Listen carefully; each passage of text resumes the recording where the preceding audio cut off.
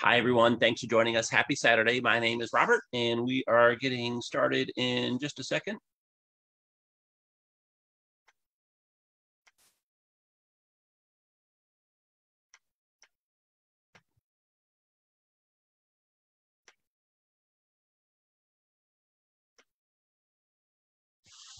Okay, thanks for being here. Hold on for 1 second. Okay, and I'm going to turn things over to our host, Sarah, in just a minute. But before we do that, welcome. Thanks for joining us. This is Cooking with the First Ladies, and we're going to be talking today about Rosalynn Carter with Sarah Morgan. So let's go ahead and get underway. Just a few kind of introductory items before we officially begin. We always welcome people to introduce themselves. So in the Zoom chat or the Q&A, if you want to let us know your first name, where you're connecting from, and who is your favorite first lady or first ladies, if you have more than one. It's always fascinating to find out where people are joining us from and learn more about them. And when we do our in-person programs, we always have people go around and introduce themselves. So this is kind of the online equivalent of that. So you can do that in the Zoom chat or the Q&A. And then we don't do a Zoom demonstration for these programs, but just real quick, there's usually only a couple things that people need assistance with. One is the sound. So everyone will be in listen only mode or muted, except for Sarah and myself. If you do want to raise or lower the volume on your session, you can check the settings locally on your own device. And then if you want the screen display to take up the full screen, if that's not currently happening because you see boxes that have my name on it, Robert Kellerman or Sarah Morgan, and you want to make those go away, you can look for something on your device called view or view options, which is usually at the top of a person's screen, depending on what type of device you're using. Throughout our program, if you have any questions or comments or run into any technical issues, again, you can utilize the Zoom chat and the Q&A features and take advantage of that. And let's see. And for those of you not familiar with us, we're Washington, D.C. History and Culture. We're a nonprofit community organization, and we're looking forward, as the world is starting to return to normal post-COVID, to resuming our in-person programs, which we'll be doing at some point in time. But even once we begin doing that, we'll still continue doing these live stream programs. So thanks for all the great feedback from everyone that we've received on those. And for those of you who haven't met before, either in person or online, my name is Robert Kellerman, and I am the founder and the director of the Washington, D.C. History and Culture Organization. But today, I'm not going to be doing very much of the talking because Sarah is going to handle that, and she has these really cool programs called Cooking with the First Ladies. In fact, this is the second time that Sarah's been on our program. She joined us a few weeks ago and talked about Grace Coolidge. And so we had a lot of fun for that one. So we wanted to invite Sarah to come back a second time and talk about Rosalynn Carter. Here is a picture of one of the food items that Sarah made for her Cooking with Grace Coolidge program. If you didn't get a chance to watch that yet, there's a recording of it on our YouTube page. You can find it on Washington, D.C. History and Culture.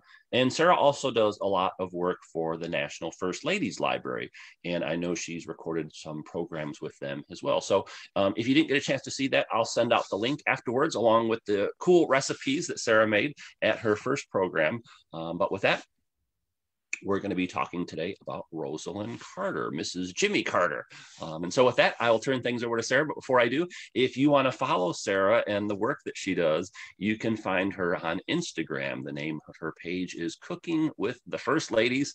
And with that, I'd like to welcome Sarah Morgan. Sarah, take it away. It's all yours. And thanks so much for sharing your knowledge and experience and passion of history and cooking with us. Awesome. Okay, well, thanks so much again for having me back. And again, I'm Sarah Morgan, and so welcome to the Cooking with the First Ladies live program here for DC Culture. And I'm particularly stoked and feeling, as they would say in the 70s, a little freaky deaky, because of course, Rosalynn Carter is still alive. So it's one of the first ladies that I've done a live program for that is actually still around. So recently there was this amazing documentary on CNN, which actually my mama told me about. So really turned me on to the Carter family. But it was called Jimmy Carter, Rock and Roll President. And that really inspired me to want to focus on Rosalynn and the Carter administration for this particular program. So in addition to the documentary, the National First Lady's Library biography of Rosalynn Carter, as well as current news articles, as well as her autobiography, First Lady from the Plains, one of her many books that she has written, is where I kind of did most of my research. So that's where I kind of got some of this background. In regards to why I started cooking with the First Ladies, if you've never watched any of my programs before, I found a cookbook at the thrift store, Cooking with the First Ladies, and my husband influenced me to cook my way through all of them. So when the book ended at Reagan, I of course just kept going, and so now it's so fun to be able to continue to share some of the things that I've learned with everyone. So to start off, there's really never been any other First Lady as impactful as Rosalynn. So just stay tuned to learn how to cook Rosalynn Carter's Plains, Georgia cheese ring, her peanut butter pie, as well as her cornbread. But following as well, I will leave some time for some questions as well. And let's hope this evening for some of you where you're tuning in from, or this afternoon, depending, I hope that this program will be far out of sight. But first, we are going to start this groovy program with a cocktail. Now, when people realized Jimmy Carter's campaign was more than just peanuts, they started to become popular in many different forms. One of those ways was a cocktail appearing in the peanut recipe section of the book Miss Lillian and Friends. So one of the recipes that I will share with Robert later, I will give you the original peanut butter cocktail recipe, but today we're going to make a little variation of it. But ultimately, the Jimmy Carter cocktail was developed by a restaurant owner in Wisconsin as a nod, of course, to Jimmy's peanut farming days back in Plains, Georgia. It's a major agricultural industry in that area as well. So again, the cocktail we're going to make is a little bit of a variation, but I will share with you the original recipe. So what we're going to do is you're going to take 1/4 part creamy peanut butter. Let's see, wait, before we begin into that, Sarah, so just, you brought up a good point. Rosalynn Carter's still alive. She's actually 93 years old. So that's pretty amazing. And then for the screen share, so I'm currently sharing the slides that I have. Should I stop sharing so that your video takes up the whole screen? Yes, and also after we make our cocktail, because it's a little different than my last one, after I make the cocktail, I do have a short PowerPoint presentation to share with you some history about Rosalynn before we start cooking. So okay, cool. All right. Okay, so I stopped sharing and it's filling up. You're filling up the full screen now. Okay, cool. All right, so you'll take your 1/4 part creamy peanut butter. Then you're going to take 1 part of creme de cacao, excuse me, liqueur.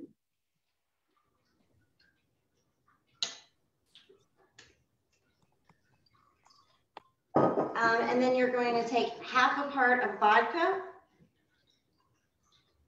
And also, one of my questions the last time that I did the Carters was, do the Carters possibly drink this cocktail, or do they really drink hardly at all? And actually, they really don't drink too much at all. So then you're going to take 1/4 part of milk. And then I'm going to pop over here, put some ice in here. And then I'm going to use my immersion blender, and need to grab a little spoon here because the peanut butter is all stuck on here. I'm going to grab a little ice, as well as a frozen peanut butter cup, which is what we're going to use as a garnish.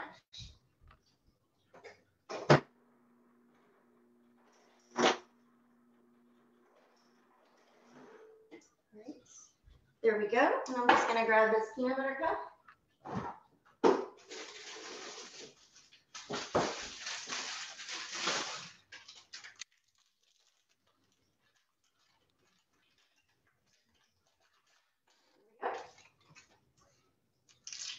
We're just going to unwrap it, and we're going to cut a little slit in it as well once we get to the garnish part. But you're just going to want to, of course, just mix this up.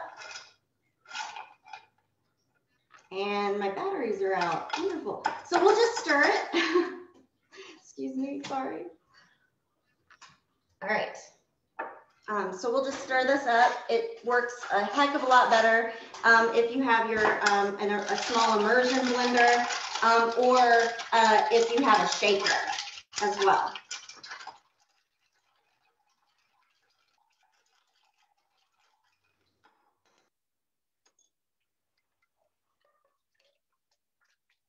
You're just gonna pour it in your cocktail glass. And again, we're gonna grab a knife and just cut a small little slit in our peanut butter cup.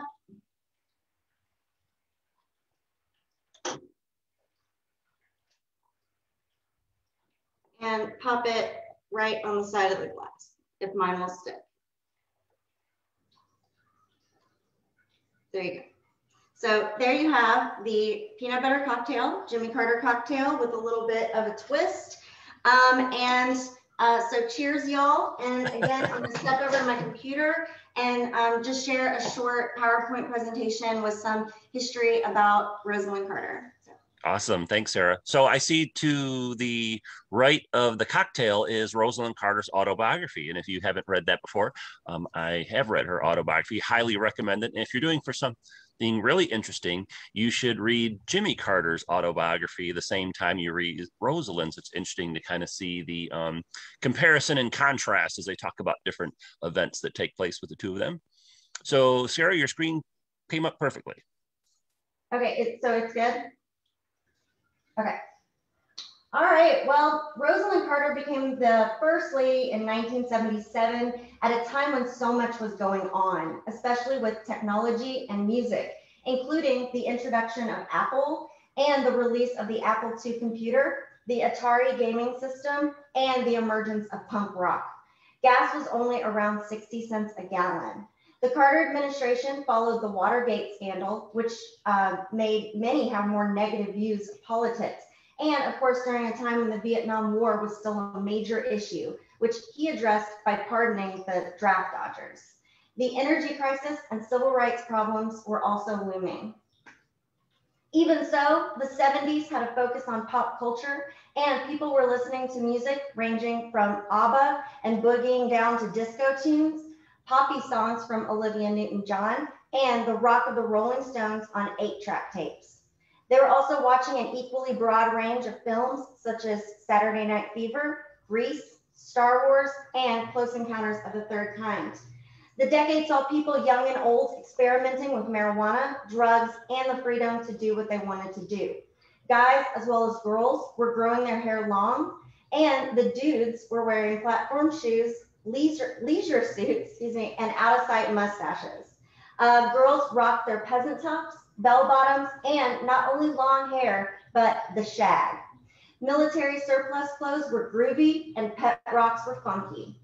The Carter administration was definitely a rockin' one. In fact, they were more involved with music as no other presidential candidate had been before. And it reached an amazing amount of people, making it so impactful, which has now paved the way for Oval Office visits of Cyndi Lauper and Lin-Manuel Miranda, alongside the cast of his outstanding rap musical, Hamilton.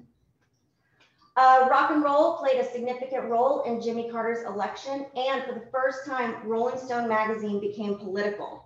The publication even said that he made it the party people's party because the campaign reached out to a younger generation and for the first time felt like they were in charge.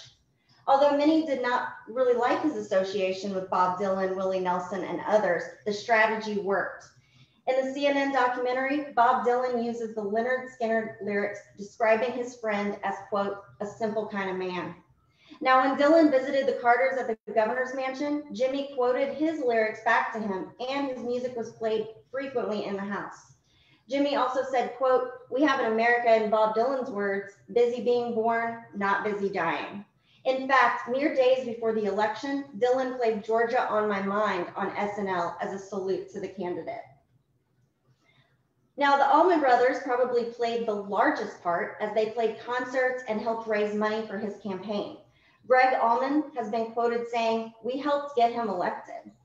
Letters were sent to members of the band, such as Dickie Betts, that said such things as, my campaign is going great, thanks to good friends like you. The Allmans first met the Carters at the governor's mansion, which was described as the hippest governor's mansion ever by Robbie Robertson, and Jimmy greeted them barefoot and in jeans. According to Rolling Stone, the splashiest Carter benefit was a Florida stadium show that featured not only the Allmans, but also former Delaney and Bonnie front person, Bonnie Bramlett, who is known actually as the only Allman sister. Now they netted the campaign around $280,000, which would be over $1 million today. He leveraged rock in ways no one had done before. The Carters brought a stereo with them when they moved into the People's House and were very excited when they arrived and discovered the thousands of discs donated by the Recording Industry Association of America. The Carters oversaw the upgrade to the White House Record Library, which had begun with Nixon's collection of LPs in 1979. With the help of the Recording Label Association, the collection became one of the most lasting contributions to the rock infusion at the White House. Although rock music catapulted him to the presidency, his secretary most often played classical tunes on the speakers installed in his office. Jimmy also liked to listen to his music on full blast, but Rosalynn preferred to listen just a little bit quieter.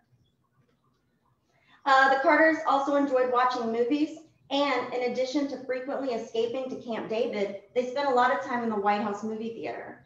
They would order several films each week, and although Jimmy would pretty much watch anything, Rosalynn was a bit more picky in the screenings she would attend. I just wonder if they were tuning into comedies like National Lampoon's Animal House, horror flicks such as Carrie, or maybe a documentary like Grey Gardens. I mean, if it were me, I would for sure be watching Dolly Parton in 9 to 5. Eleanor Rosalynn Smith Carter was born in Plains, Georgia on August 18, 1927, and was the oldest of 4 children. She always went by her second name instead of her first. Some have claimed that she was named after Eleanor Roosevelt, but that actually wasn't the case, as she was named for her mother's mother, Rosa. As a young girl, she loved reading and also enjoyed paper dolls, according to her biography. Her mother, Allie Smith, known as Miss Allie, became responsible for not only her children after the death of her husband, who died when Rosalynn was only 13, but also her elderly father after her mother's passing. She took on multiple jobs in order to support them, including working in a grocery store, school cafeteria, and the local post office. Rosalynn recalls in her book, First Lady of the Plains, she helped her mother sewing for others, including assisting in making an entire trousseau for a local bride, and remembers her mother sold milk and butter from the one cow they had. Rosalynn also made extra money for the family by working part-time as a shampooer at the local beauty salon. She directly credits her excellent work ethic to her mother, and she is known as a skillful and hardworking woman who is actually still working at a flower shop when the Carters started their term in the White House. Rosalynn also says she was raised to be an independent woman. She also recalls how her mother was in her teens when the 19th Amendment was passed, giving women the right to vote, and said she learned to understand how important that right is to have the ability to help decide on issues that affect the country. Ironically, Rosalynn was born on the 7th anniversary of the historic ratification. Rosalynn eventually graduated as salutatorian of Plains High School. Soon after, she attended Georgia Southwestern College, but later dropped out because of financial issues and obligations to her family back at home. She fell in love with Jimmy's picture, and as she described it, it was a fantasy romance. She wanted him to fall in love with her, but was so nervous when they actually met once he got home. She stayed in touch with his sister Ruth, who she was friends with, and believed him to be the absolute most handsome man she had ever met. Eventually, after much seeming conspiring between her and Ruth, they finally met. Again, even though she was so nervous, because she actually just said she didn't know how the real Jimmy would be. He just wouldn't be the man in the photograph anymore. She recalls they were on a movie, at a movie on a date on December 7th, 1941, when the screens went blank and the announcement was made the United States was entering World War II after the devastating events at Pearl Harbor. During their time apart, he once gifted her a silver compact engraved with, and this is all in capitals, ILYTG, which stood for I love you the goodest, at Christmas. which then he proposed slightly afterwards, to which she declined, thinking it was too fast. However, as we know, she accepted very soon after and are still one of the most endearing couples to have ever lived in the White House. They finally married at the age of 18 in July 1946. For the first 7 years of their marriage, they lived in 6 different states during his time in the Navy. Now, during her time spent as a Navy wife, she not only basically memorized the Navy wife handbook, but also sewed Argyle socks and baby clothes, learned to crochet, flipped recipes, as well as household tips, and listened to the popular soap opera Ma Perkins on the radio, basically living, as she recalls, the life of a typical 1940s Navy wife. She was extremely content, especially in Hawaii, where Jimmy learned to play the ukulele and where their second son, known as Chip, was born. Now, Rosalynn remembers about Chip that when he was older, when JFK was shot, he was so upset at school, he threw a chair when the teacher had a disrespectful comment about how his assassination was, quote, good. Although they didn't think that was the right way to handle that situation or the right thing to do, they never condemned him for it. The Carter family had always owned a peanut farm in their hometown in Georgia, and in 1953, when Jimmy's father passed away, they returned in order to take over the family peanut business. Even so, she liked the adventure of the Navy life and wasn't eager to return to Plains, but Jimmy was. Although she described feeling miserable and projecting it onto others around her, she eventually adjusted by making friends. Rosalynn handled the accounts and took over control of the business when Jimmy was elected to the Senate. They had 4 children total: Amy, Jack, James, and Donnell. By the time he was elected, the 3 boys were all grown up, but during their time in the White House, Amy was the youngest of their children. She lived there throughout her parents' residency and, in fact, had a treehouse built for her on the lawn, where during the summer she would have sleepovers with her friends under the watchful eye of the Secret Service. Amy went on to illustrate a book, The Little Baby Snoogelflieger, which was written by her father years before she was born, which of course she has many other achievements in addition to that. Most people, including Rosalynn, were pretty surprised when the run for the presidency was announced by Jimmy. The campaign kicked off in 1975, and the headquarters were in the old train depot in Plains. Rosalynn was very involved in Jimmy's presidential campaign and was actually so exhausted, she didn't really want to wash her hair at night, so she actually wore a wig. She recalls even her mother didn't know she was wearing one. Win with a grin. Heal the nation with peanut oil. Let's Carterize the country were a few posters held by people in the crowds during the campaign. However, one of the negatives during the campaign were those who would claim, quote, anybody but Carter, which they refer to as ABC. So she campaigned separate from Jimmy, and one of the main things she said she learned as she traveled the country was that although people live in different regions, have different lives and jobs, all people are the same and have the same worries and desires.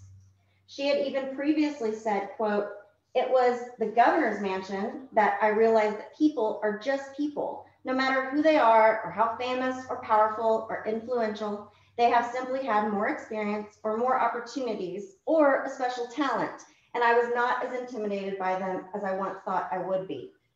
Election night was particularly tense due to the back and forth of the polls, but after getting the news that they had won, Jimmy made a speech in front of the campaign depot in Plains, and Rosalynn recalls tears rolling down her cheek because she had never been so proud of him. She was actually the first candidate's wife to make a campaign promise of her own, which was that she would launch legislation reform for the mentally ill and would often refer to involve herself in what she called matters of substance. She also traveled the country for a couple of years prior in order to boost his image and help secure the nomination. Jimmy Carter said that he came to Washington determined to change the way government worked. His informal public image helped him with that task. After promising in his inaugural address to return government to the people, the president and First Lady Rosalynn Carter walked hand in hand down Pennsylvania Avenue from the Capitol to the White House, rather than ride in a limousine, a tradition not seen since Thomas Jefferson back in 1801. Although the inauguration experience was exhausting, she ultimately remembers it as, quote, euphoric. Rosalynn was the 39th First Lady from 1977 to 1981 and used her simple Southern kindness, grace, and values, as well as a willingness to laugh at herself to charm not only the American public, but also DC politicians. She became known as Steel Magnolia and ultimately kind of resented the nickname and was described as having her own brand of smiling reassurance. Rosalynn once said, quote, "You can make a First Lady's job whatever you want it to be." And she really made the most of it and became, again, one of the most impactful. She became one of the most active and influential First Ladies since Eleanor Roosevelt, and was so much more than just a wife because of her close working relationship with her husband. Jimmy claimed she is, quote, "a perfect extension of myself and a very equal partner." She was actually so up to date on what was going on that Jimmy often said that when he would come home, she could only listen to a few words about a problem and be able to discuss it with him without him having to explain it to her for hours. She would then follow the conversation by saying, quote, "Well, what are you going to do about it?" So some have said that this has made her one of the most powerful unelected officials in the country. She attended and observed cabinet meetings, which raised some eyebrows, as well as lobbied before Congress. She also assisted in writing his speeches and helped plot political strategy. In fact, during one such cabinet meeting, while taking notes, she slipped into the vice president's chair during his absence. Rosalynn said, quote, "The President of the United States cares what I think. I find myself in the eye of history. I have influence and I know it." Now, once a week were there working luncheons where the freewheeling agenda would include discussing the status of the White House staff, campaign plans, lobbying efforts, all the way to the latest status of China, Iran, the Middle East, but as well as domestic policies. She used a folder that was given to her husband in France that was engraved into the leather with Monsieur le Président Jimmy Carter on it. And it's where she kept anything she needed to talk about during these lunches. Jimmy had overwhelming respect for her political instincts and her superb judgment. She was very candid publicly that Jimmy consulted her on political affairs and asked her for advice on various issues. She was the first lady to take an office in the East Wing, which was normally just used by the First Lady's staff. During her time in the White House, the federal government officially recognized the role of First Lady as a federal position. She was also very involved in his second campaign as he was dealing with the Iranian hostage crisis, which in her book refers to Iran as, quote, "the four letters that have become a curse to her." And that was also the beginning of the end. Jimmy's principal footprint will remain achievements like the Camp David Accords between Egypt and Israel, the championing of human rights and solar power. Once they had moved into the White House, Jimmy's favorite room became the Treaty Room, which had mostly furnishings that had been added by Ulysses S. Grant, and it included the table that Grant signed the treaty ending the Spanish-American War. Now, that table was eventually used to sign the historic treaty between Egypt and Israel. During her time as First Lady, Rosalynn visited Jamaica, Costa Rica, Ecuador, Peru, Brazil, Colombia, and Venezuela as the president's personal representative, which included meetings involving everything from human trafficking to beef exports. She also greeted Pope John Paul II as the first American representative when he made the list in 1979. In that same year, Rosalynn also raised millions of dollars for the Cambodian refugee crisis and traveled there to see the situation for herself. She ultimately convinced the United Nations to create a world relief coordinator and got Jimmy to increase quotas for refugees, accelerate Peace Corps efforts, and allow food delivery in that area. However, she has stated that her greatest disappointment was not being able to push through the passing of the Equal Rights Amendment. The ERA was huge, huge issue in the 70s. Prior First Lady Betty Ford and Rosalynn ushered in a new era of the kind of how the public viewed the role through advocating for the ERA. But because it was still seen as mostly a social role in regards to being a First Lady, they faced a lot of backlash and were condemned. At one point, back when she was First Lady of Georgia, Jimmy once said at a press conference that he was for the ERA, but that Rosalynn wasn't. And she was a little upset. So the next day, she went to the Capitol building to meet him for lunch and made sure to wear her large "I'm for the ERA" pin. The ERA became a larger issue in 1978 when Phyllis Schlafly, who was a conservative political advocate, especially against women's rights and the ERA, targeted both Carters. Rosalynn responded by not only denouncing radicals, but by also reassuring housewives this was in their best interests and attempted to turn the focus for women to their poverty situations, unemployment, healthcare, and education for the women.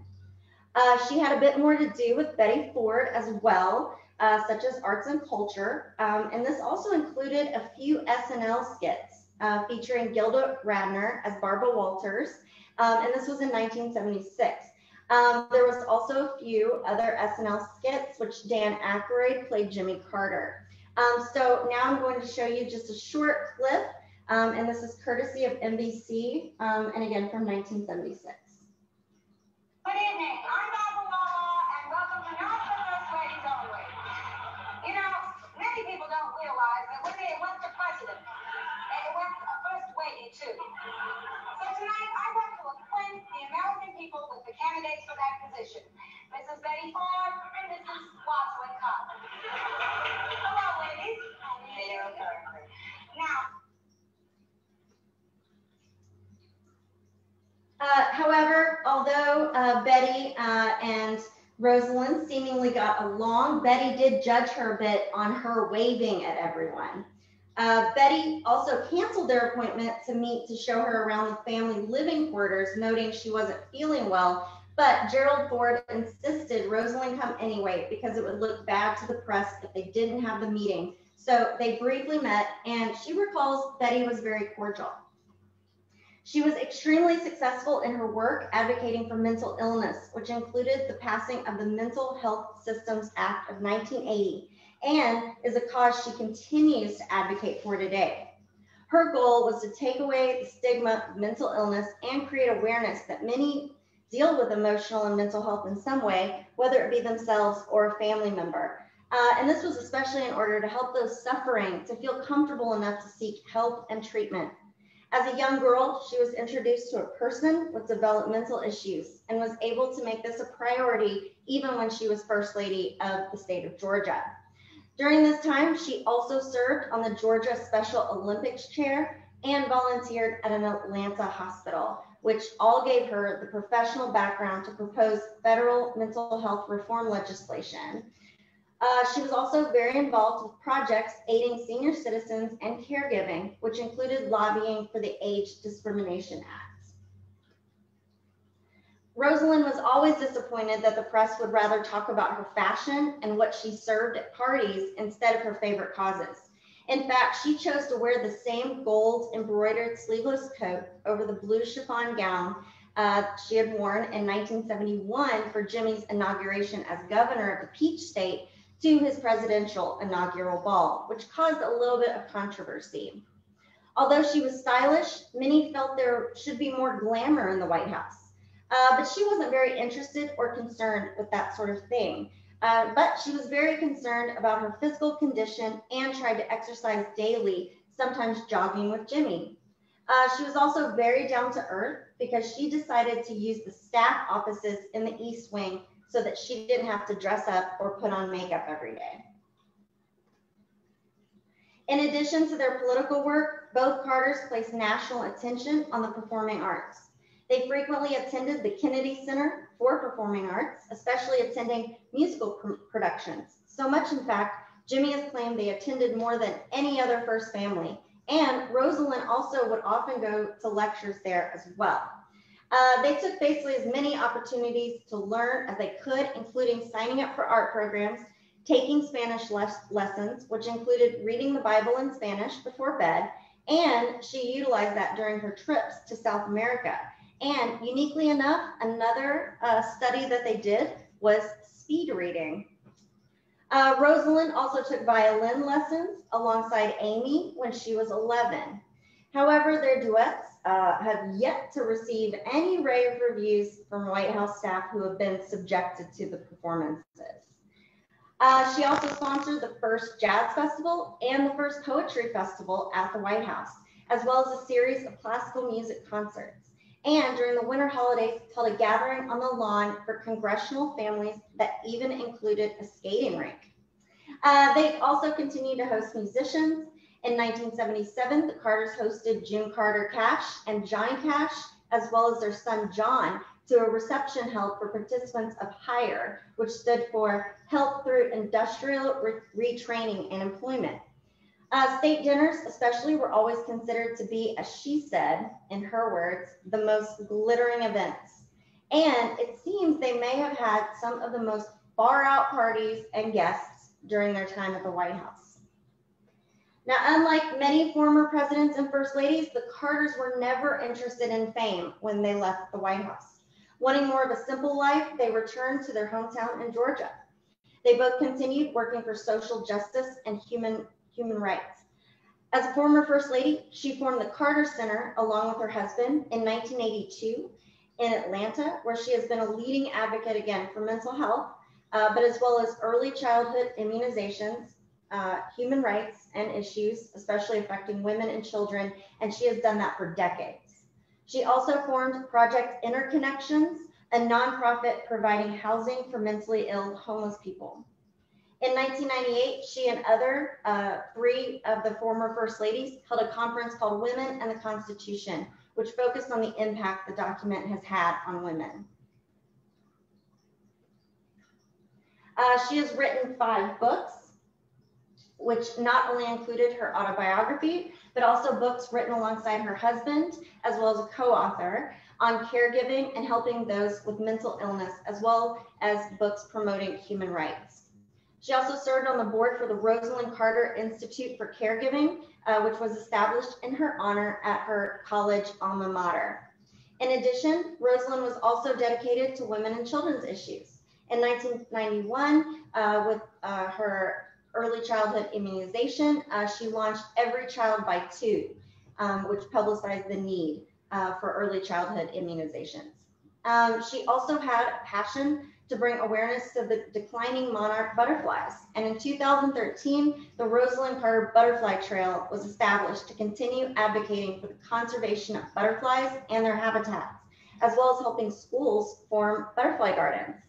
She continues to advocate again for mental health awareness and has even teamed up with former First Lady Michelle Obama on issues regarding PTSD with American soldiers returning from Afghanistan and Iraq.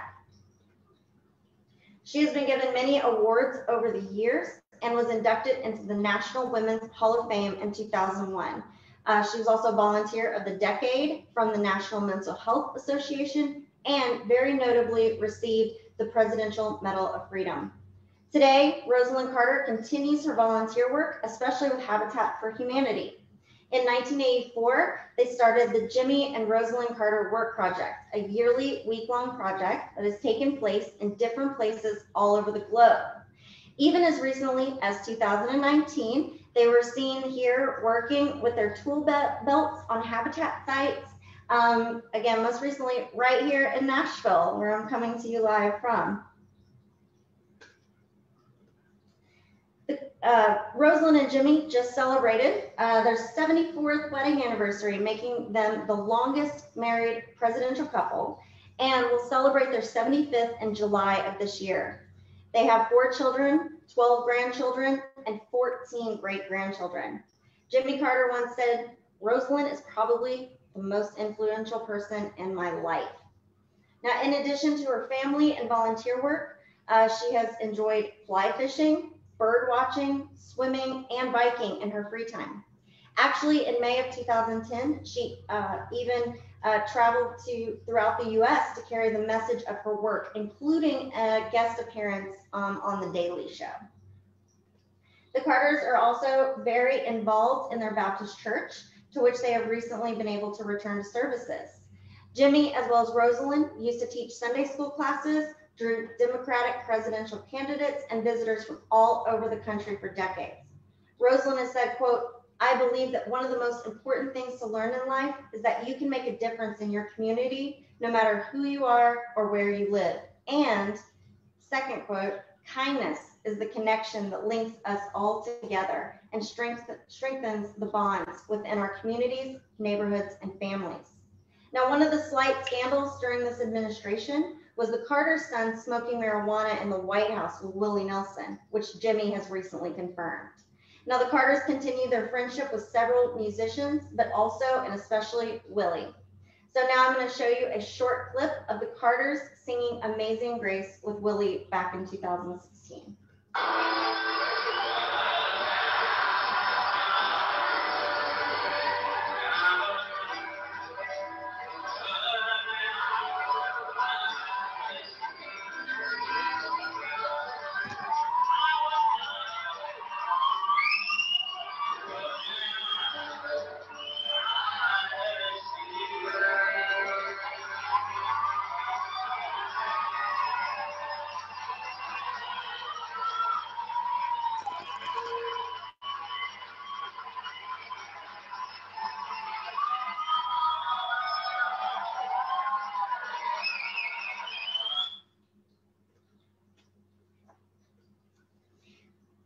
So the Carter's cuisine is usually described as simple, down-home Southern style. They also weren't picky eaters. Rosalynn would often take the time to talk with the White House kitchen staff about some of their family's favorite meals so they could cook them to their liking. One of their favorite recipes was red beans and rice, which they called red and white. Jimmy actually taught Rosalynn how to cook this recipe when they first married, and they would frequently cook meals together.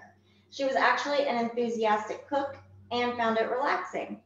However, when they were first married, she says she could only cook breakfast, chocolate fudge, and brownies, but also remembers, quote, "shelling peas and snapping beans and cleaning up after meals," but that her mother had basically done all the cooking.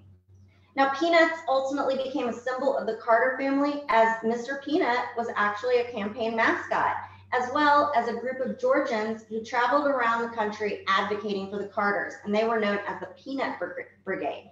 Now, even so, the Carters ate no more peanuts than any other family. Dizzy Gillespie also even invited Jimmy to come sing Salted Peanuts when they hosted a jazz festival on the White House lawn. Even though we'll be making her recipe for peanut butter pie this evening, grits, which was referred to as the grits factor, were served for their first breakfast at the White House and was seen as a symbol of their Southern style of living. Most recently, they were pictured kissing on New Year's Eve during their hometown's annual peanut drop, which is a cardboard cutout of a peanut, this year decorated with blue lights in honor of the state going blue this year during the election. So better keep on stepping. So let's start cooking.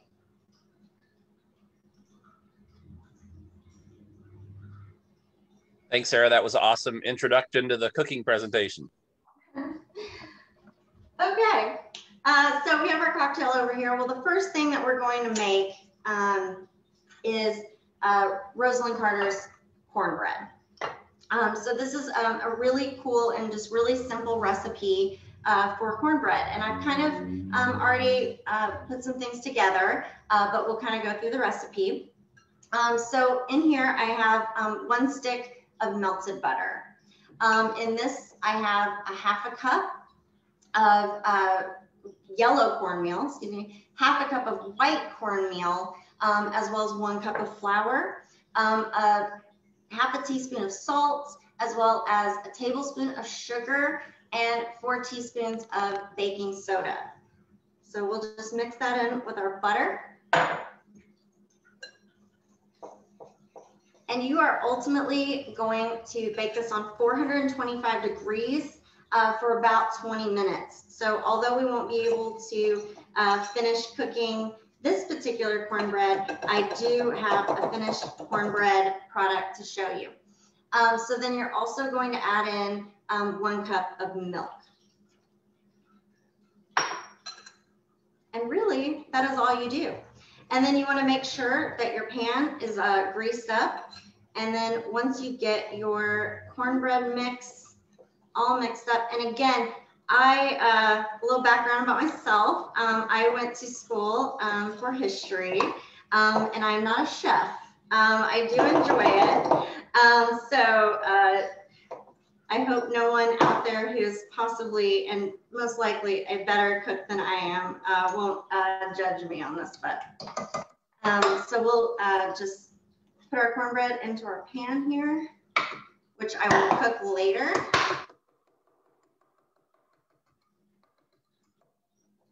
And really, that is as simple as that recipe gets. And again, they loved eating this with what they called red and white, red beans and rice.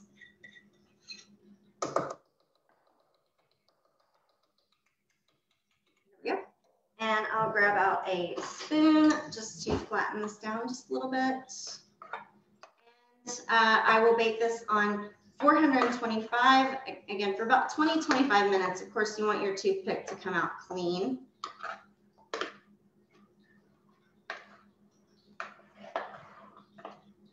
Here we go. So you'll have this, and I will show you our finished cornbread product. So after you do just that very simple little bit, you'll have a beautiful plate of Rosalynn and Jimmy Carter's cornbread. I'll leave this up here. All right, so the next thing that we're gonna make is Rosalynn's peanut butter pie. And it is delicious, by the way.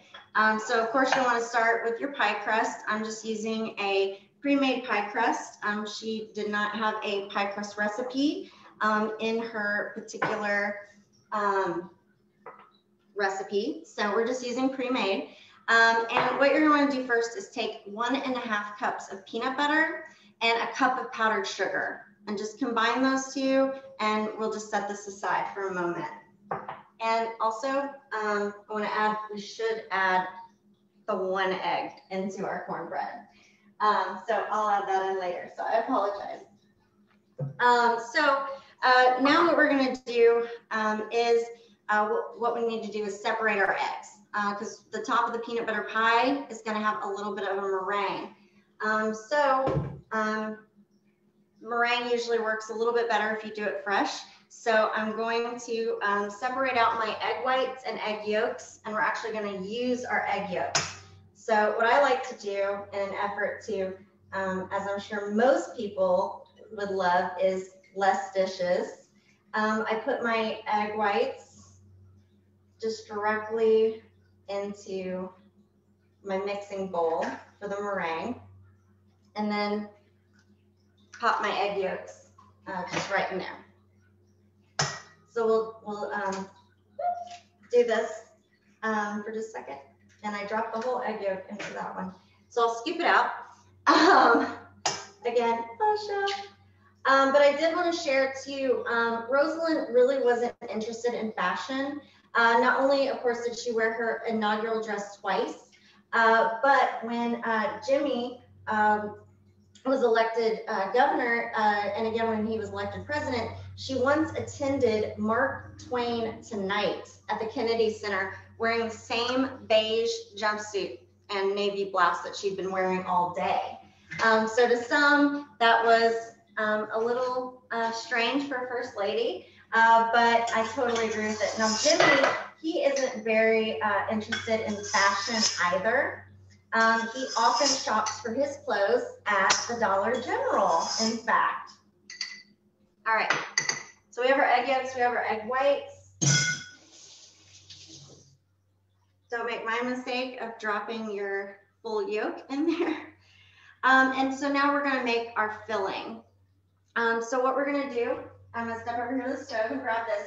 So I have in here half a cup of sugar and 1/4 cup of cornstarch. So to that, we're going to add 2 cups of milk. and our 3 egg yolks. So we'll warm this up a little bit.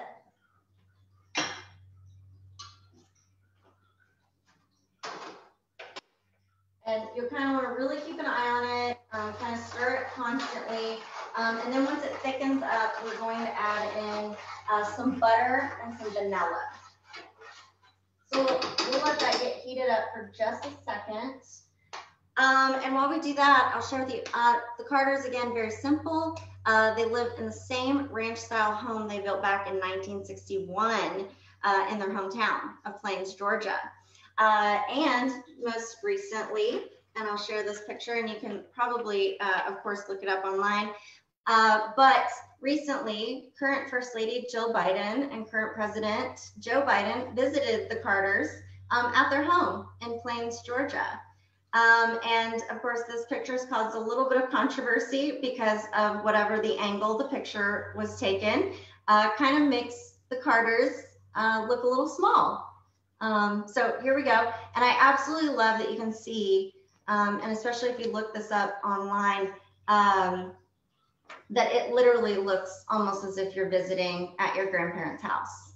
So it really shows exactly who the Carters really are, as just such kind of simple and humble people. Also, while we are warming up this, we are going to make our meringue, which I hope sets up because, again, I kind of already messed up, but the last time I did this, it didn't.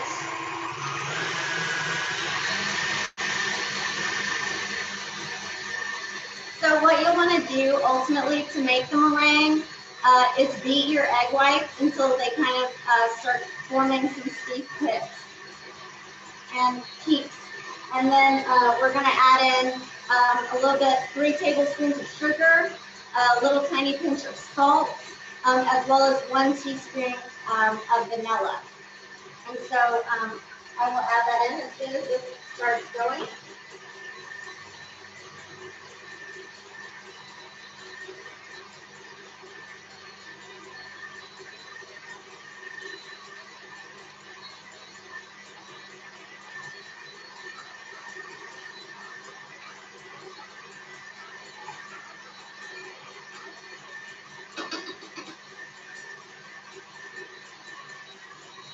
And it's getting a little foamy now, so we'll go ahead and add in our sugar, vanilla, and salt mix.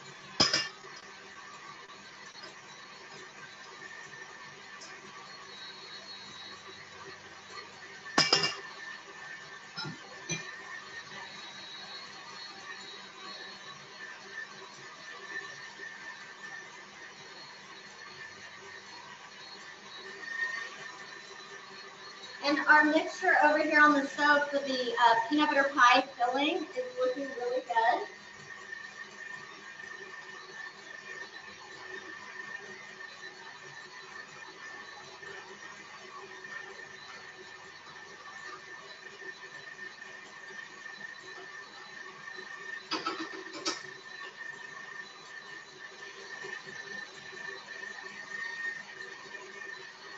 And I think our meringue is going to set up really nicely, so that's awesome, because meringue, I think, is not one of the easiest things to make.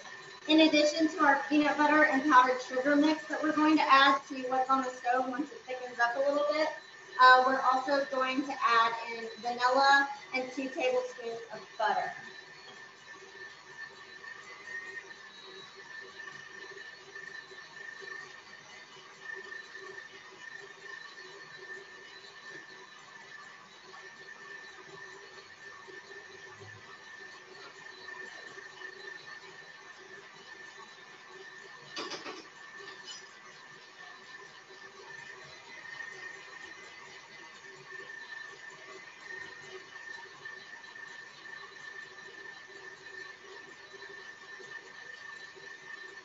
I'll also share with you another one of my favorite Rosalynn Carter quotes while we're waiting.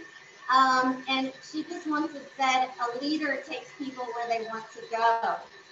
A great leader takes people where they don't necessarily want to go, but ought to be.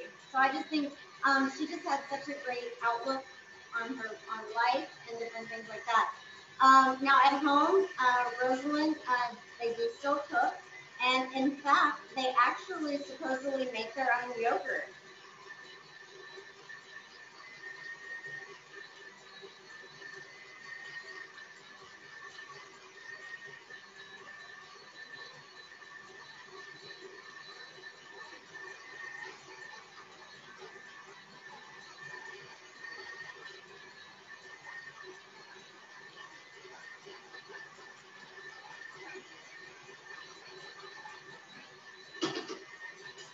And it's about to be thick enough that I'll bring it over here and we'll add in the rest of our ingredients.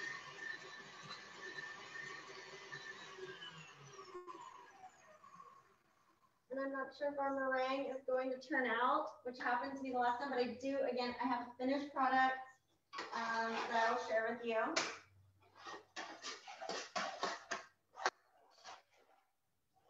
All right, so if you can see, we've got a really kind of thick mix here. And then we are just going to add in our butter and vanilla.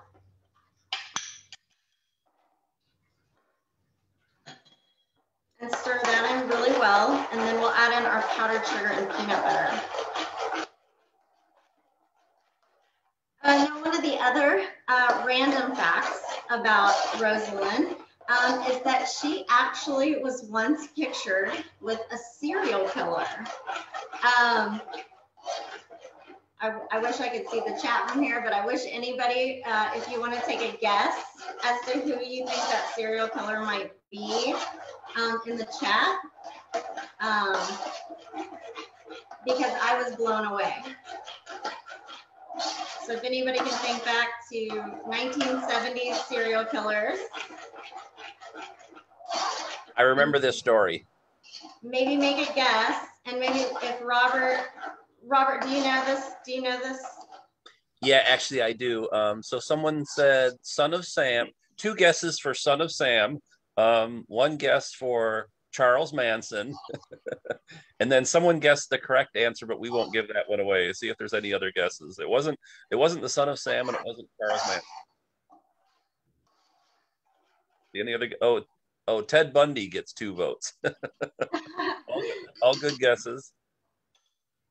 Yes, all very prolific serial killers. I don't know if anyone on here, if you're into true crime, which I am also. So someone named KM knows the answer. Oh, yeah, someone, Jeffrey Dahmer. Documentary on Netflix. So people are kind of reading off all the famous serial killers, and KM knew the answer. The correct answer is John Wayne Gacy. Yes. They were pictured in May of 1978, prior to his later arrest in December of that year. And I also, you can look this up as well, but I did print off. But here is Rosalynn and John Wayne Gacy.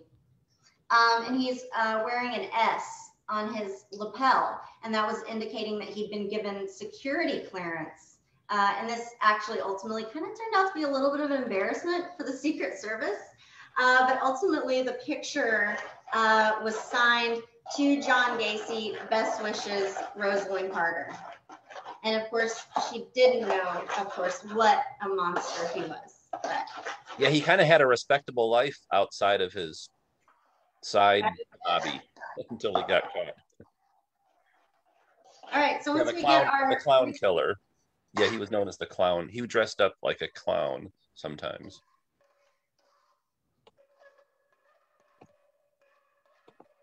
Going to put our peanut butter mix in here.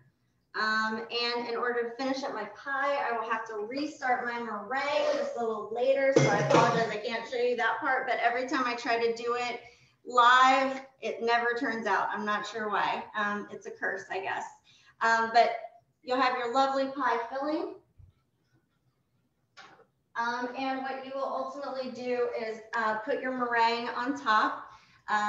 And then you're going to bake this on 400 for about 10 minutes, or at least until it's browned on top, and you'll get a beautiful, delicious peanut butter pie. So, don't be intimidated by the meringue, because normally, again, even myself, who's not a trained professional cook, it usually turns out, but for whatever reason, I'm cursed when I try to do it on any sort of program like this. Okay, so our last recipe is the absolute easiest recipe, which is, of course, a great thing. But this is Rosalynn Carter's Plains, Georgia cheese ring. So basically what you're going to do is you're going to take a pound of cheddar cheese, 1 cup of chopped pecans, half a cup of mayonnaise, and a half a cup of chopped onions, as well as a dash of cayenne pepper. I'm going to grab another spoon. And then you're just literally just going to mix all of that together. And then once we kind of get all this in the same bowl, then we're going to do 6 turns, as it says in her recipe, of black pepper. Now this is one that you are going to want to make ahead if you're planning on serving it in any sort of way, because you do have to refrigerate this for 3 hours at least. Just as a heads up, but again, I do have a finished product that I will share with y'all. And we'll do our 6 turns of black pepper. All right. And then you literally just stir it up. It's very simple. And if you're not into spicy, you could omit the cayenne pepper or things like that. Maybe use a little less or a little more if you like things spicy. I like a lot of things a little spicy. But you just mix this up real good. And then what you'll do is, and you can put it in any type of mold that you want.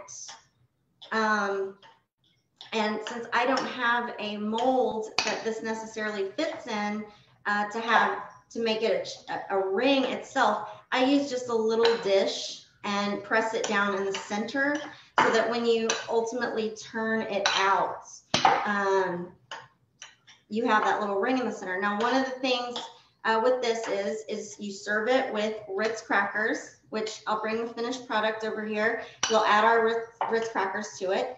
And one of the things that she kind of added to this and made it a little unique is strawberry preserves. So it was served with strawberry preserves in the center. So you'll just put it in your mold, again, any mold of any kind.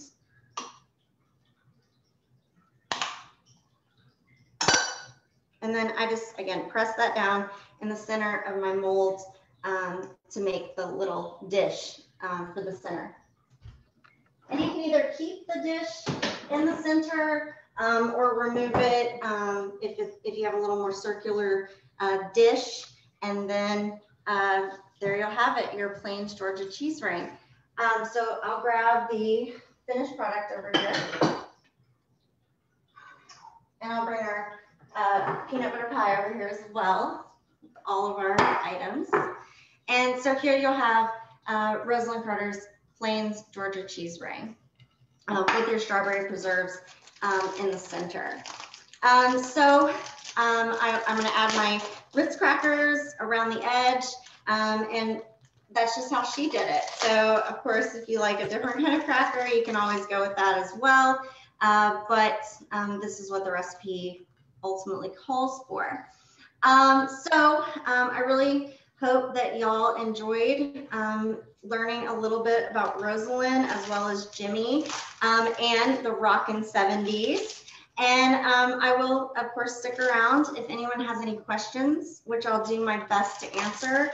Again, I hope you thought that depending on where you're tuning in from, either this afternoon, this morning, or this evening, was far out of sight. And just totally dynamite, as they would have said on the popular 1970s show, Good Times. I hope Robert will invite me back to do another program. Of course we will. Again, I hope y'all enjoyed it, and thank you so much for tuning in and spending your time. And again, you can check out more of my things on my Instagram at Cooking with the First Ladies, or also the previous Grace Coolidge program on DC culture, as well as the National First Ladies Library, who also has several pre-recorded videos that I've done as well. So just as a final little presentation for y'all here, we have our Plains Georgia cheese ring, our cornbread, and peanut butter pie, as well as our peanut butter cocktail. And again, I highly recommend this book, and you can find it relatively inexpensively. I actually got mine for 75 cents at a used bookstore, and I think it's worth tons more than that. But it is a really great book. So again, thank you all so much, and I'll be here for any questions. Awesome, thank you. Thanks, Sarah, that was fabulous. So I just wanted to give a shout out. We have some friends that are joining us today all the way from Paris, France, and the Paris, France events meetup group. So thanks for joining us. That was awesome. So you brought up a bunch of really good points. It was neat that you mentioned how recipes just in general can be customized if someone doesn't want to follow it exactly the way it was put in. So that was cool. So appreciate that. There was a few questions earlier. Let's see. Daphne asked, can you use skim milk or does the milk need to have fat in it? I used 2%.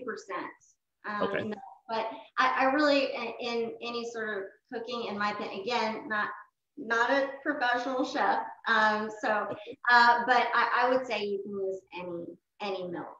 Okay. As well as any peanut butter. It has to be creamy for the recipes that I described today, but I don't think that matters if you use organic or, store brand, etc. So that also in regards to the peanut butter. Right, okay. And then let's see, there was a question about, has a butterfly been named for her yet? I don't know about that one. That is a super great question, whoever asked that, and now I literally want to go and Google it right now. And I don't know, but there should be. And then what about, did the Carters ever, I haven't seen this, did they ever talk about what the reason, I mean, the approaching a 75-year milestone in a marriage is pretty amazing, and they're both incredible people, but did they give any like marital secrets on what's the secret? I don't recall them ever talking about stuff like that. I mean, they talk about their marriage and how happy they are and how much they love one another, but like, hey, what are the Carter tips to making it to 74 years in marriage?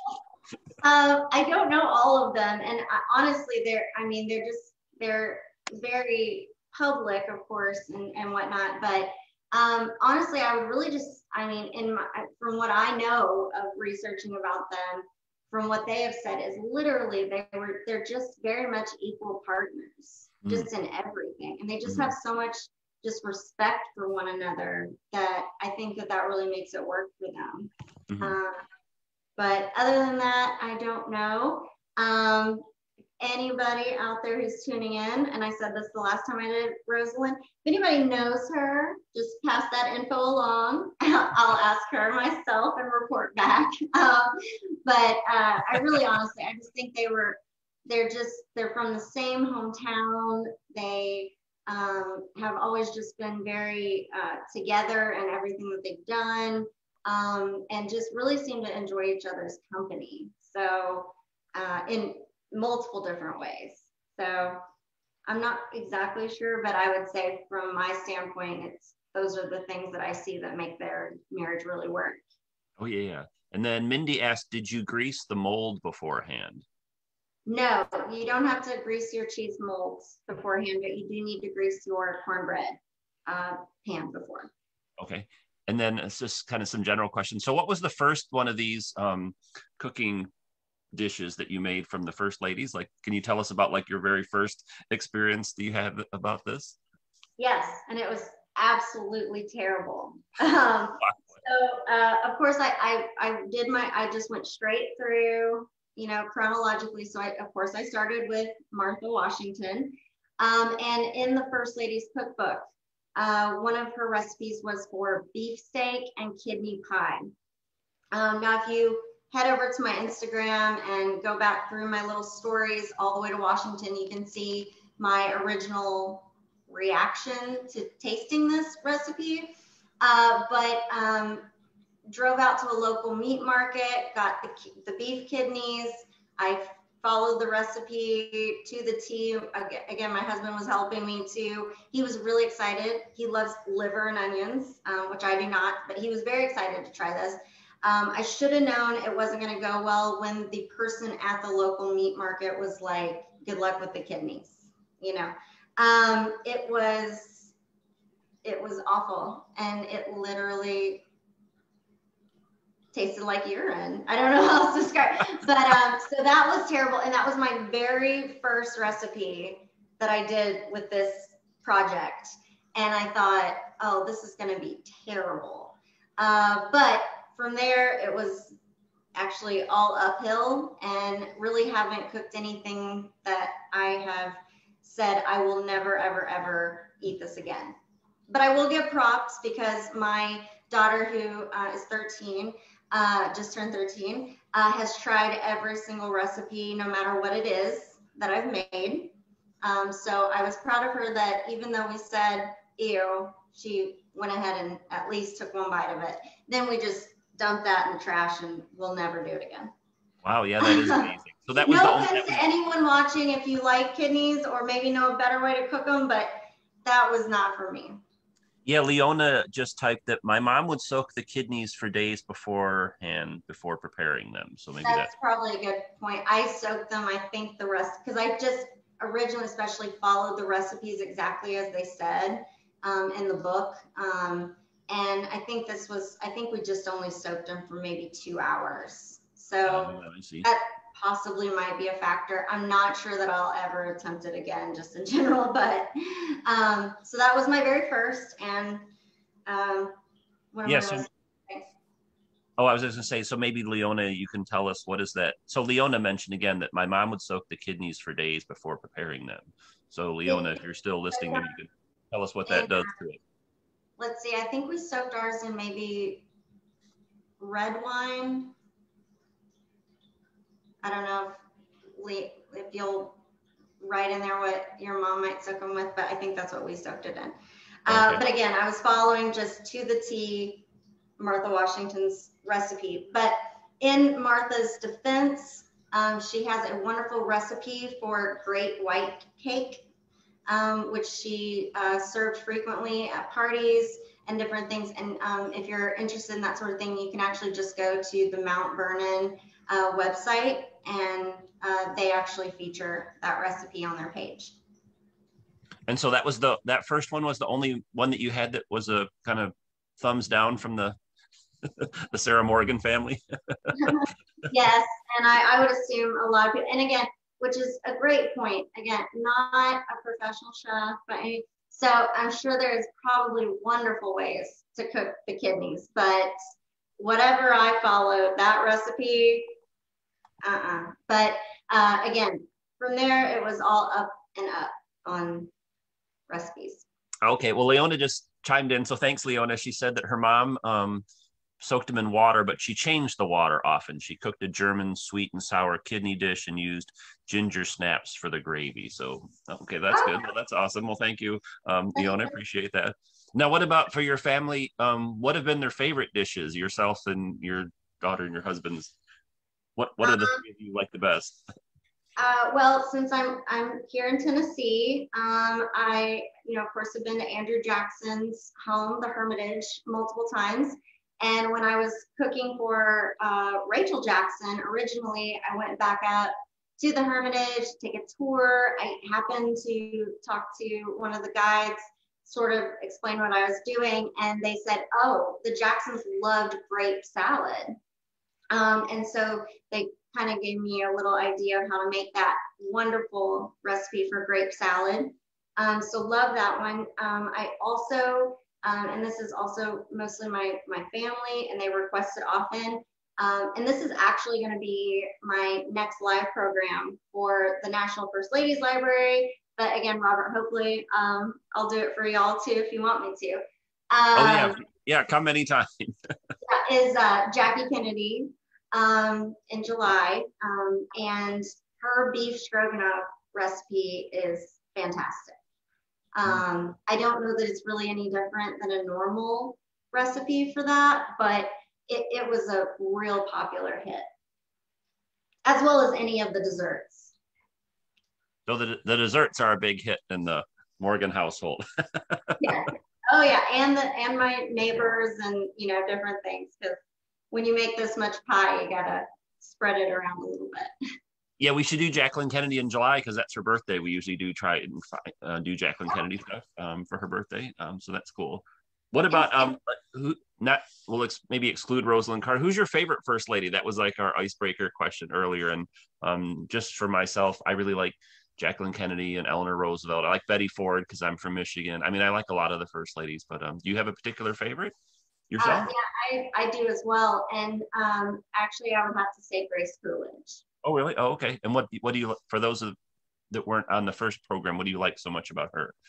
Well, first and foremost, the 1920s and the Roaring 20s, it just sort of is a really interesting time for me that I love to read about and research about. But Grace Coolidge specifically was just the epitome of being graceful, ironically, as well as just had so many cool things that she did. She had the raccoon as a pet, which I think is cool. She just loved animals. And on top of that, just was a driving force for especially the women's right to vote.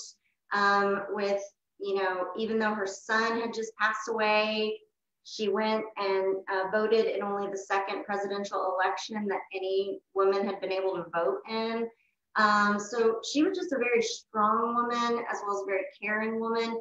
The Secret Service called her Sunshine. So she's just one of my favorites. And from reading about her so much, it just became a little bit more apparent, because ultimately, originally, before starting this project, I would say Jackie Kennedy.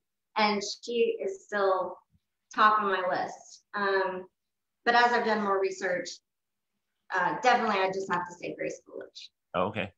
I always find the first ladies interesting because they all came from very different backgrounds. Like some of the presidents have similar backgrounds. They were governors or they were in Congress or whatever, and where the first lady is much more diverse in terms of their background. But they always seem to use whatever skills that they had beforehand or experiences and bring that to the first lady. Like Jimmy Carter talks about how he couldn't have had his political career if Rosalynn wouldn't have been running the peanut farm operation.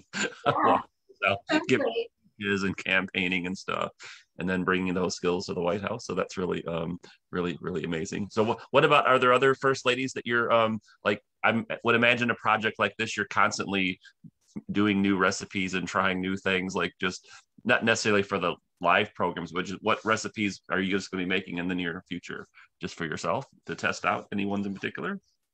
I'm gonna be honest, y'all have to tune in to my Instagram or something, because with the amount of kind of research and writing, et cetera, that it takes and preparation, really these dishes are the last ones that I've honestly really made recently in regards to the first ladies. So I'm definitely planning on, in the next few weeks, a little more time. And I've been trying to go back to the beginning of, with the first ladies, and kind of go back through and cook some different recipes. So I'm sorry, y'all have to stay tuned, because oh no, it's okay. I posted your Instagram page in the chat a couple times, and then I'll email it out as well. What about I haven't really seen much information come out about cooking and like Melania Trump and Joe Biden, but is that anything that you've seen in the media, what the two of them have been involved with? Not a lot yet. And I am planning on definitely cooking for Jill. And I have to look at my notes. I don't know. I think it's chicken Parmesan, I believe. That's one of the recipes that's come out for her. Oh, okay. So I'll definitely be making that at some point, and hopefully there'll be something else that comes out, and I'm sure it's out there, but again, I haven't looked into that one quite as much quite yet, but I'll definitely be cooking for her, and I'm sure they have tons of great recipes and I'll look forward to having a completely new First Lady to research and write about, since I've done all the others, basically. Okay. And what about, here's a little bit of a variant of a question. I asked you before, what was your favorite recipe, but that was kind of more in terms of eating it. What someone asked, what's your favorite recipe in terms of just preparing the food? Is there one that you had fun putting together? Oh, that's hard. That's really hard. Off the top of my head, and I'm so sorry because I'm blanking on exactly who the First Lady was that, or was associated with. It was a very old like it wasn't Madison, but sort of that kind of, old presidents. It was a vegetable chartreuse. Oh, wow. But it was, I think, the coolest because it seemed like it was going to be kind of gross, but it turned out to not only be really good, but it was also really just a cool way to do it. You used to kind of like a little pan and put asparagus tips that have been cooked along the side, as well as carrots. And then you put a filling in there. And then once you cooked it, then you dumped it out, and it's like literally like a vegetable loaf.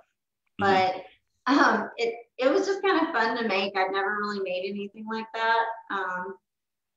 So I off the top of my head, probably that one.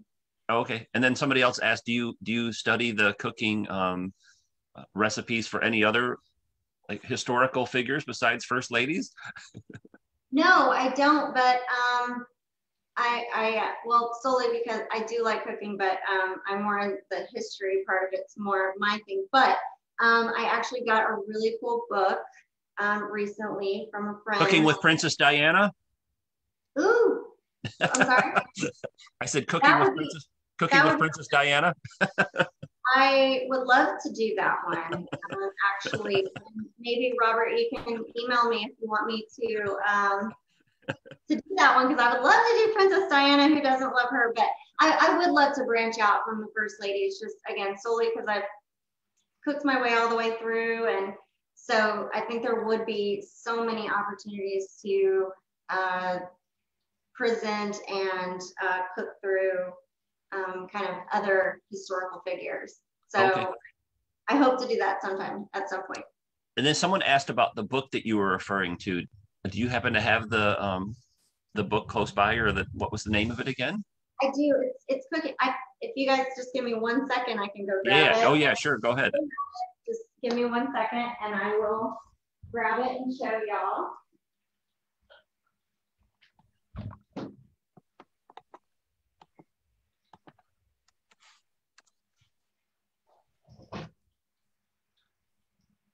Also, as mentioned earlier, I really, really liked the Rosalynn Carter autobiography. If you get a chance, you should read that. It's just really fascinating. All the First Ladies have written excellent autobiographies, but her was one of my favorite. Really liked it a lot. Okay, ta-da, there it is. So it's called The First Ladies Cookbook. That's awesome. And you have a funny story about how you just kind of stumbled across that in a bookstore one day, didn't you say? Yeah, I did. I just, at the thrift store, I just happened to be looking through the books, and there it was. And being a history person, I was like, well, that's pretty cool. And so I bought it. And then my husband saw it on one of our mini bookshelves, which, he's like, can you not buy any more books? But, saw that up there and was like, oh my gosh, you should kind of do that whole Julie and Julia thing from that blog and that movie, and cook your way through and kind of document it, and we'll eat the food. And so I did, and here we are today. But there's several different editions of this with different covers as well. Same book, same author and everything. But at a historic site that I was working for, we did a event with First Ladies for President's Day, and presented that. And I had a lady who came, and she had the same book, but it has a blue cover. And I'm not sure where you can actually buy it online, but they're out there. I have seen used copies online. Okay, that's awesome. Well, thanks again so much, Sarah. That was awesome. I just really loved your innovative way to teach people about history and the first ladies, and we learn about cooking and get cool ideas for food that we can eat. So yeah, we definitely want you to come back again very soon. So I'll shoot you an email when we're done. And thanks again, everyone, so much for joining us. And Yeah, now, thanks everybody. Thank you so much. yeah, and I'll email again the recipes. I'll email both of them. I'll email the Grace Coolidge and the Rosalynn Carter ones, and then I posted in the chat, but I'll email um, Sarah's Instagram page, Cooking with the First Lady, so you can check that out. So thanks again, everyone. Special thanks to Sarah for sharing the dishes with it. Now, what do you do with this food now? Is this your family's meal for tonight, or your neighbors are well fed, or? Our neighbors, my coworkers will get at least one of the peanut butter pies. Yeah, it will be shared and It'll be enjoyed. put to good use. Okay, so Yeah. it's going to be put to good use. Okay, awesome. Excellent. Well, thanks again, everyone. Especially thanks to Sarah. Have a great rest of your weekend. Stay safe, everyone, and we'll see you all in person soon. Bye, everyone. Thanks. Take care. Bye. Thank you, guys. Thank you.